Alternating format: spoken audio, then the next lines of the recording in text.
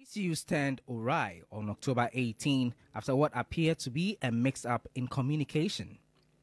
Before proceedings could begin, lawyers for Cecilia Dapaah sought clarification from Justice Edward Twum regarding the petition to have him changed. He told the court that he had been notified that the OSP had withdrawn the petition before the Chief Justice and summoned the case to proceed.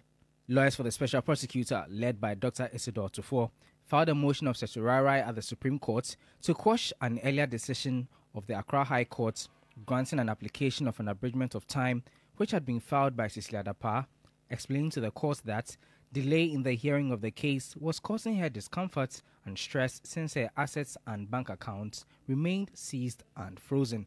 Additionally, lawyers of the OSP also filed a motion to suspend proceedings until the application at the Apex Court had been determined. The presiding judge thus adjourned the hearing to October 25 for the OSP to move the motion to stay proceedings. Shortly after filing the motions, however, Dr. Edward Twum told the court that the Office of the Special Prosecutor had not withdrawn the petition to change the judge, as had been communicated earlier by the court.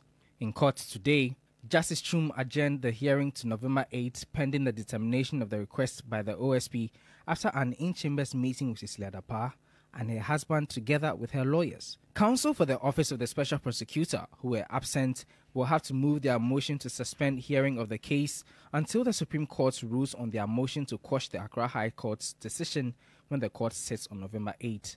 Lord Edwasari, TV3 News, Accra.